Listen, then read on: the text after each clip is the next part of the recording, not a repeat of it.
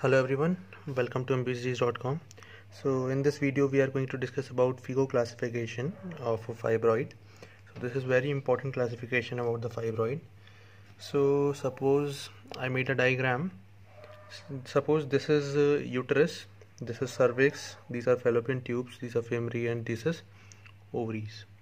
Okay, so there are in Figo classification we have divided all the fibroids on the basis of submucosal and others. Okay, now we have classified it as 0, 1, 2, 3, 4, 5, 6, 7 and 8. Okay, 0, 1, 2 are mucosal, and rest of the till the 8 are others. Okay, now what happens, first of all I will discuss about 0, which is pedunculated intracavitary. Okay, pedunculated intracavitary. So this is pedunculated and intracavitary. This is present between the cavity. Okay, so this is 0 classification.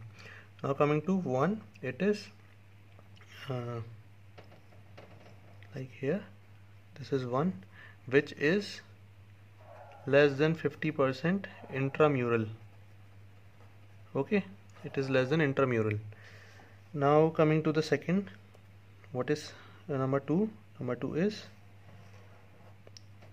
it is more than 50% intramural. Okay, now coming to the third one, this is third, which is intramural but touching to in the contact with endometrium. Okay, in contact with endometrium and 100% intramural. Okay, now coming to the fourth one, which is purely intramural, which is not touching any kind of the boundary. It is 100% intramural. Okay, now coming to the fifth one, it is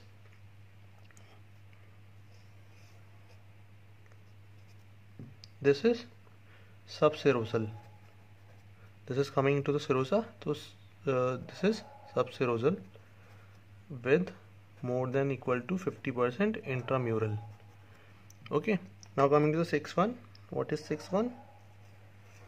This is sixth one, which is also subserosal and less than 50% intramural. It is less than 50% intramural. Okay, now coming to the seventh one. What about seventh? Seventh is pedunculated subserosal. It is pedunculated subserosal.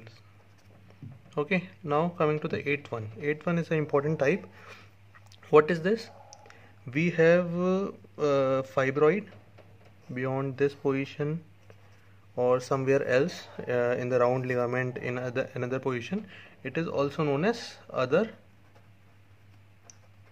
specify.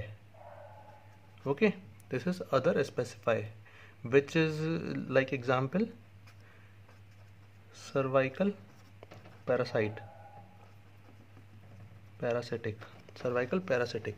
Okay, so this is the classification about fibroid, which is Figo classification, and this is very important.